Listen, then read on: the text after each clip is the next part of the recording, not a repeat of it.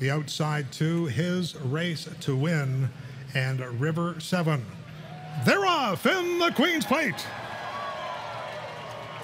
Spring in the Air, and on the outside, Kagan in those pink silks, and Midnight Areas down toward the rail as they move in front of us for the first time, and it's Midnight Area, as expected, to set the early pace.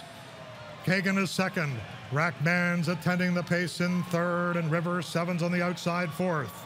Joel Rosario has the plate trial winner. Dynamic Sky down toward the rail. Then we have Jagger M and County Lineman. To the far outside is His Race to Win. Then Spring in the Air. The Oaks winner, Nipissing, has 2 horses beaten. Up with the Birds and Pyrite Mountain. Midnight Area leads into the backstretch through a come and get me half of 48 and 2/5 of a second. And it's Midnight Area. Jesse Campbell is trying to ration his speed. Kagan and Justin Stein keeping them in their sights in second. Rackman is third. Dynamic Sky starts to inch up at the rail in fourth position, takes over third now. Rackman is back to fourth, and River 7 is fifth and 4 lengths off the lead.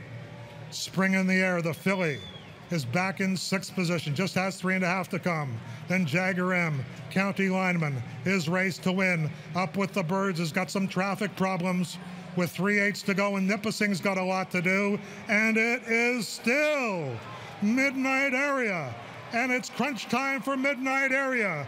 2 stamina straining furlongs to go in the Queen's Plate for Midnight Area, and Midnight Area is kicked away by 3.5 lengths, and here comes Up with the Birds in full flight.